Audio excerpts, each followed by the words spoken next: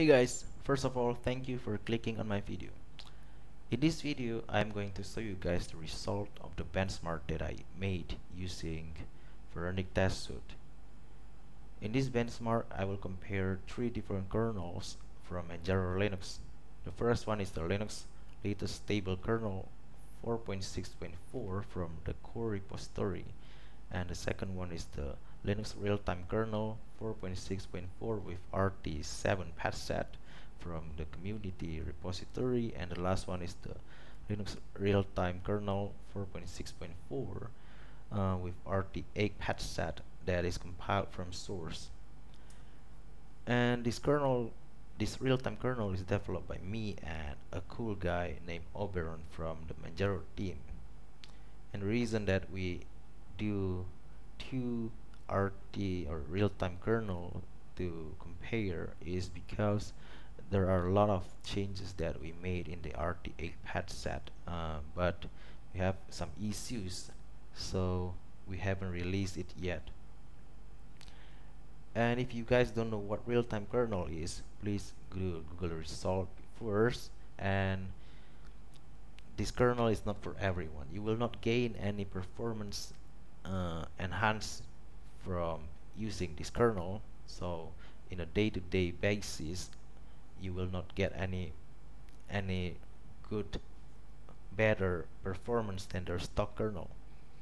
The main reason that you want to use real-time kernel is if you are using jack audio or you are a musician that requires a very low latency to work on. So this kernel in this benchmark, it will show you that the real-time kernel is slower than the stock kernel, and that's the reason why it's not for everybody.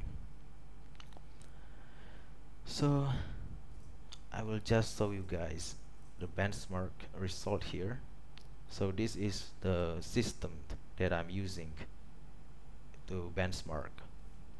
So I have a Intel Core i5 4690K that I overclocked to 4.2 gigahertz, and this is my motherboard, MSI Gaming 9, and I have 8 GB of RAM.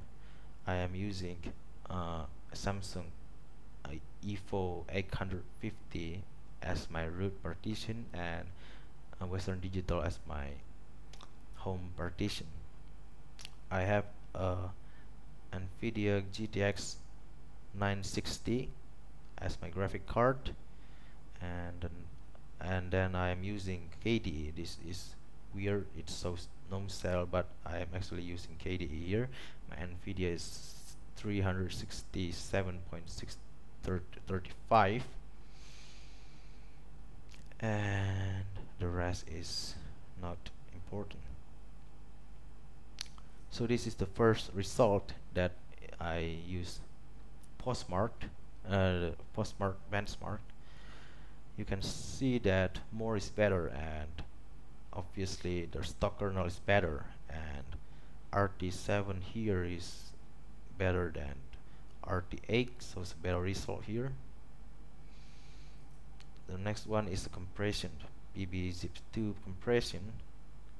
They all do mostly the same here, and this is Redis with Alpop task, and more is better, and you can see that 46 stock kernel is always better, is still better here, and RT7 is better than RT8, and then Redis SOT and more is better. They are quite equally the same here, not very much difference. And the Redis Alpus here also showing that the stock kernel is slightly better here, and Redis Get is also 64 stock kernel is better than all, and Redis Set is mostly the same, only slight difference here. So this is the overview of all the tests.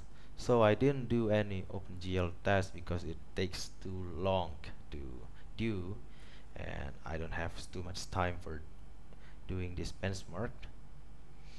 And this benchmark is done because of a request from a user in Manjaro forum.